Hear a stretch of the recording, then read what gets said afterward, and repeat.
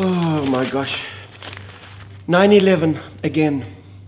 I suppose today everybody remembers where they were on that terrible moment when that aeroplane flew into the World Trade Center. Of course, in the last few days, I also remember where I was when something else terrible happened in my life. On the 6th of September, 1966, where was I when Hendrik Verwoerd was murdered in Parliament?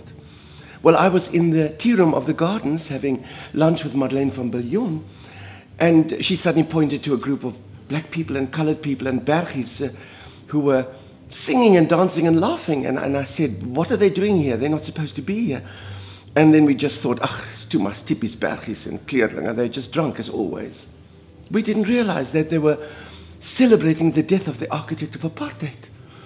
Ironically, it would take them another 30 years before they could vote in their own country.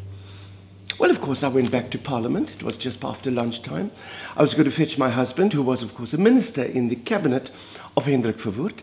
When I got to Parliament, there was chaos. I thought, oh my goodness, somebody's been poisoned by the fish they serve in the restaurant.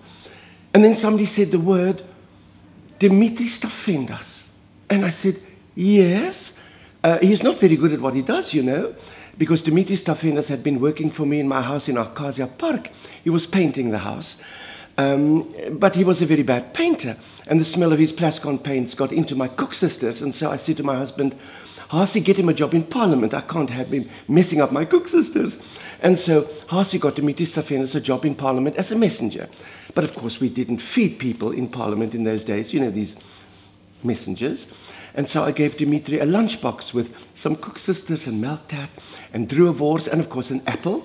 Of course, he made such a fuss about the apple. Oh, this Greek man. He kept on saying, there's a worm in the apple, a tapeworm. I said, magtig, Dimitri, here's a knife. Please just wash the apple and then peel the apple and then eat your apple. And, of course, Dimitri Stavhendas was a messenger in Parliament who went into the House of Assembly with the apple in one hand, saw Dr. Hendrik Verwoerd, and then stabbed Hendrik Verwoerd to death with my fruit knife.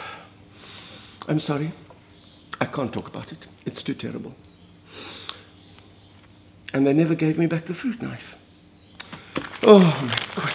Evita, Evita, and you know what we mean. Evita, Evita, always on the scene. Evita Bezuidenhout, Evita should be queen.